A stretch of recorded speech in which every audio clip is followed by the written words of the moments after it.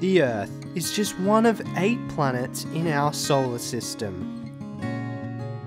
But there is one thing that makes Earth a really special place: life.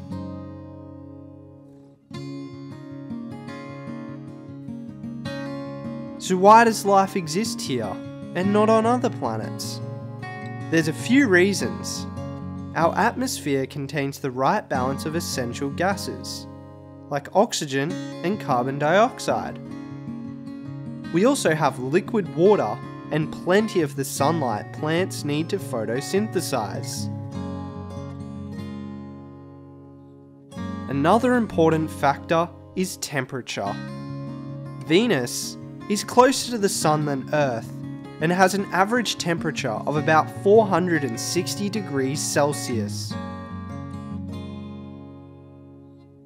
Mars is further from the Sun, with an average temperature of about -65 degrees Celsius.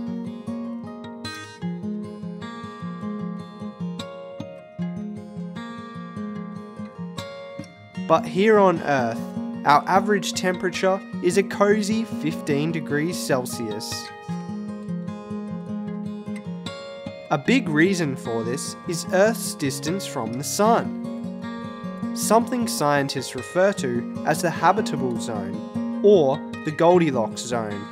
It's not too cold and it's not too hot, but just right. Another condition that helps maintain the temperature of our planet is the greenhouse effect.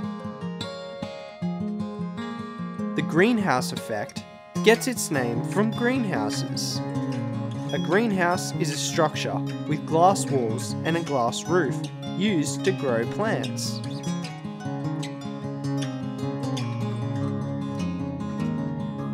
The transparent glass allows the light and heat from the sun to pass through, while trapping some of the heat inside. This helps to maintain a stable temperature throughout day and night. The greenhouse effect keeps the Earth warm in a similar way. The layer of gases that surround the Earth, called the atmosphere, act as the glass that makes up a greenhouse, and you can think of the Earth as the plants inside.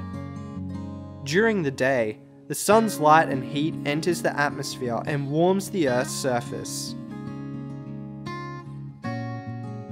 At night, the Earth's surface cools and releases heat back into the air. But some of the heat is trapped by special gases called greenhouse gases. These include carbon dioxide, water vapor, and methane. Trapping heat from escaping the atmosphere maintains a more stable temperature for life on Earth to thrive. See our related videos to learn how human activities are changing the amount of greenhouse gases in the atmosphere, and the effect that this is having on our climate and living things. Thanks for learning!